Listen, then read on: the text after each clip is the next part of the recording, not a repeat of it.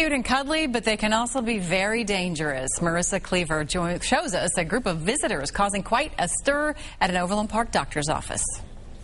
Fun is not usually how kids describe a trip to the orthodontist, but Louise and Laura Flores say there is something very cool here. There's not many orthodontists that have bobcats living at their back door. This is home video of a bobcat who made her home near Fry Orthodontic Specialist in Overland Park. Over the last several years, we've had bobcats that have periodically showed their face out in our woods area behind our office.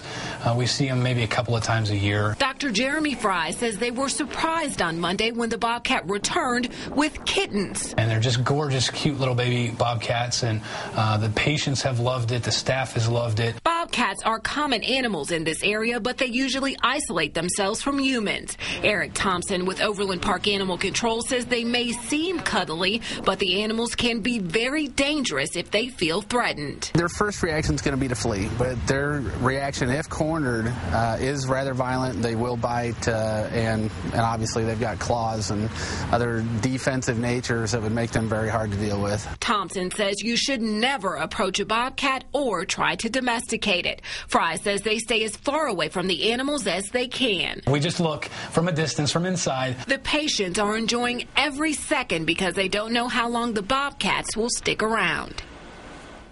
Bobcats can also carry disease. Again, Thompson says residents can take pictures and videos, but don't get too close. Marissa Cleaver, NBC Action News. Well, they are kind of cute from afar.